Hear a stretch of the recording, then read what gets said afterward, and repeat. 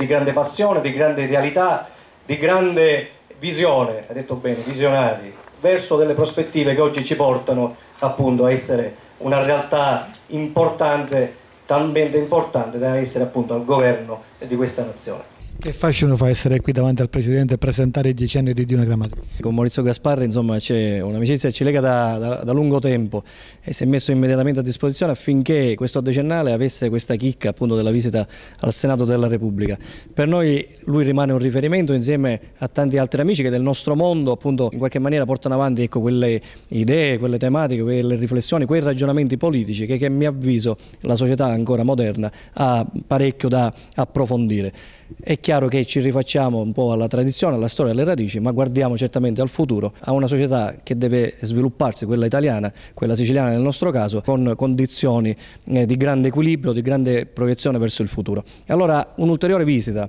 nel Palazzo del Senato per noi è importante perché rappresenta appunto un'istituzione di quelle alte che, anche se pur veniamo dal profondo sud, quindi dalla Sicilia, in realtà, come dicevo... Il Parlamento più antico poi del Senato, quindi non siete secondi a nessuno in Sicilia, no? Intraprenderemo questo decennale del 2023 che poi ci porterà a settembre con la nostra tradizionale giornata tricolore. Presidente, il suo è un osservatore nazionale, 10 anni di Dino Grammatico. Ho seguito l'attività di questa importante realtà, amico Fonte mi informa perché oggi con la tecnologia insomma, basta un WhatsApp per sapere se c'è un convegno, se c'è un'iniziativa, e ho visto la tenacia,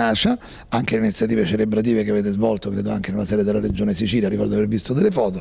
anche la fondazione anni del cui consiglio di amministrazione faccio parte, ha apprezzato e condiviso varie iniziative. Ho conosciuto Dino Grammatico, forse alcuni giovani che vedo con voi nella delegazione ne hanno sentito parlare, io sono abbastanza grande per averlo incrociato negli organi di vertice della destra politica italiana, di averne ascoltato gli interventi, di conoscere la sua storia lunga di 7 mandati nell'Assemblea regionale, quindi ha vissuto anche momenti storici, dal governo Milazzo ad epoche più recenti, poi si è occupato di istituzioni culturali come l'ISPE nella regione Sicilia che ancora operano, e quindi fa bene il Centro Studi Dino Grammatico a ricordare persone, perché l'identità dei popoli è fatta anche dalla memoria delle famiglie o delle singole persone o delle comunità politiche, e poi questo ricordo spinge a prendere iniziative, a impegnarsi sul territorio, avere anche dei giovani che si avvicinano a queste tematiche, quindi non posso che apprezzare e sono lieto di aver potuto anche contribuire a questa visita in Senato nell'ambito del decennale che l'amico Fonte sta organizzando in maniera molto egregia. Lei è più trapanese di noi, ci ha scelto.